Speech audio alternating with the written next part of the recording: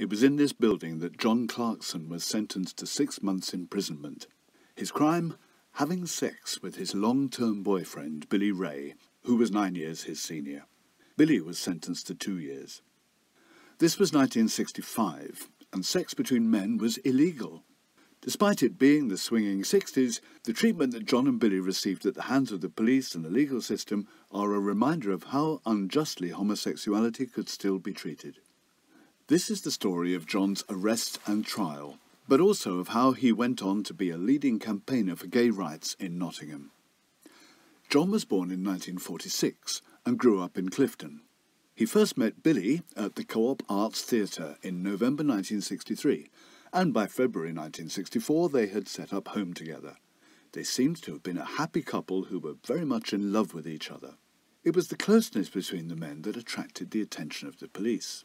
John had already had a run-in with the law. He'd been charged with shoplifting and been given a fine.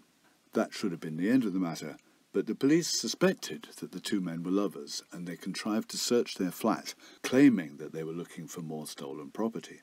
Police officers ransacked the flat and took 2 Christmas cards, a tin of talcum powder, a jar of Nivea cream, a piece of toweling, several commercial physique magazines, and 2 pairs of briefs. These went from being innocuous items to incriminating evidence. The Christmas card messages seem in many ways so mundane. All my love as ever, John.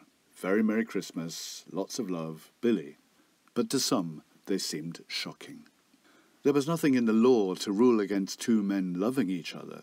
What the police needed to prove was that John and Billy had had sex.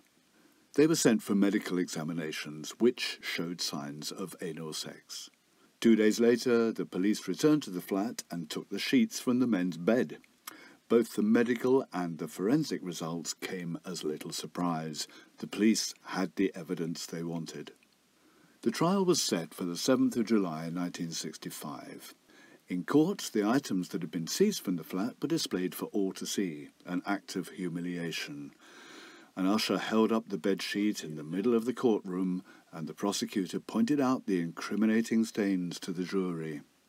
The verdict came back guilty, and the judge, Melford Stevenson, saw fit to give both men custodial sentences.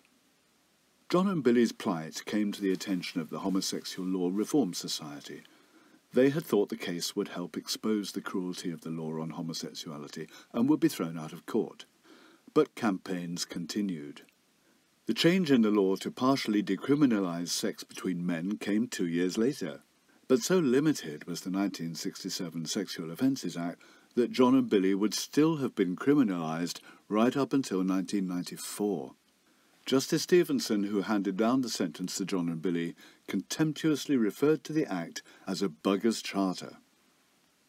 These injustices that John Clarkson endured when he was just 19 only increased his belief in the campaign for gay rights.